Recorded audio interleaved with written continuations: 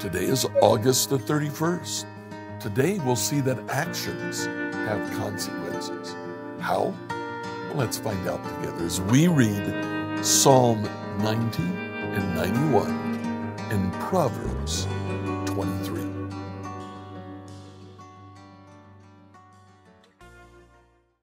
Today we begin book 4 of the book of Psalms, reading Psalm 90 and 91. Now, as we look through book 4, which is Psalm 90 to Psalm 106, titles are rare. There are not many titles at all. Psalm 90 is simply called a prayer of Moses. Psalm 91 has no title. It may be that it's an extension of Moses's prayer. In Psalm 90 and 91, the theme that this Psalm of Moses follows is God's eternity. God is eternal. He makes many references in the opening verses to the fact that although our existence is finite, God's existence is long-term. Moses says equally God's plan is implemented on his timeline, that eternal timeline. Sometimes our finite timeline, we may think that God has run out on us. He hasn't, but his timeline fits his eternal existence. Sometimes he takes a lot longer than we wish he would. In Psalm 91, the psalmist comes back and says, nevertheless, God will rescue us. Now, as we move on to Psalm 23, remember that we are now looking at the sayings of the wise. These are not necessarily sayings of Solomon. We'll come back to that in just a few chapters. But here, it seems to me that most of the Psalms, almost many parables that Solomon is quoting here, hinge around the phrase actions have consequences. When dining with a ruler, pay attention to what's put before you. If you're a big eater, put a knife to your throat. Your actions have consequences.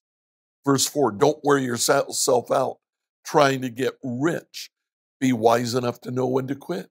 Actions have consequences.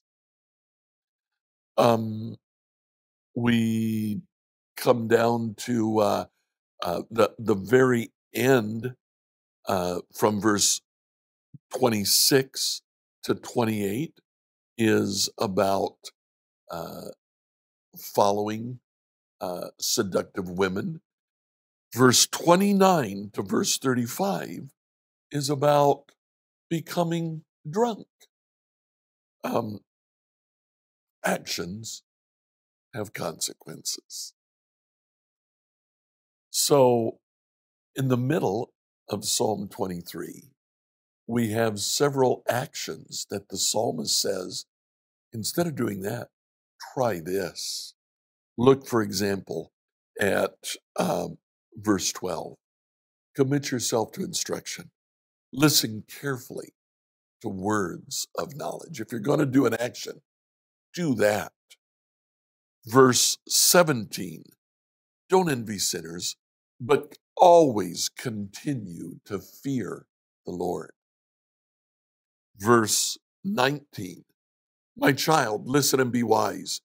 Keep your heart on the right course. Actions have consequences. Good actions yield good consequences. Bad actions, bad consequences.